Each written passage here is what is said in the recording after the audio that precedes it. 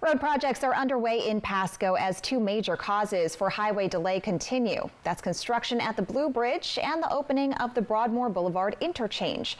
Rylee Fitzgerald joins us live now in studio. Good morning, Rylee. What's the timeline looking like for these? Good morning, Jill.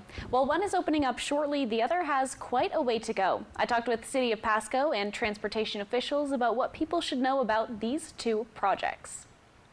At Broadmoor and I-182, the newly built loop ramp is set to open up next Monday, removing the traffic light and creating a way to travel northbound on Broadmoor from eastbound I-182. We're taking the signal down completely, so it'll be a continuous movement. There won't be any stopping. It eliminates the backup onto the freeway itself, and that's happening on June 3rd. While it was supposed to open this week, it was delayed, according to the City of Pasco construction manager, Kent McHugh. June 3rd is the new date the city is anticipating to open the loop ramp. They just had a few little punch list items they needed to finish out on the ramp itself so that they don't have to get out there while there's active traffic on the loop ramp itself.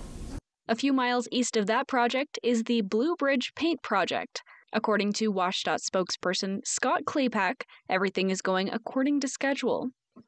Right now, everything's on track to be on schedule. They'll be working the full duration of 2024.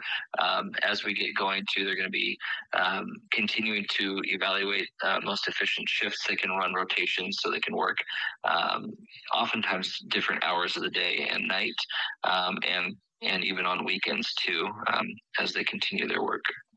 What could impact that, Claypack says, are the weather conditions. And so wind, rain, et cetera, can really, delay certain things. So when people are driving along Blue Bridge, they might notice that, oh, crews are out today, or, hey, nothing's happening right now. That's largely due to weather and safety.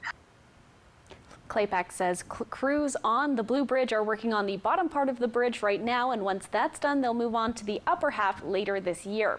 For the Broadmoor Boulevard project, as soon as construction finishes up there, work gets started on the roundabout portion of the project, set to be completed by the end of the year. Jill, I'll send it back to you.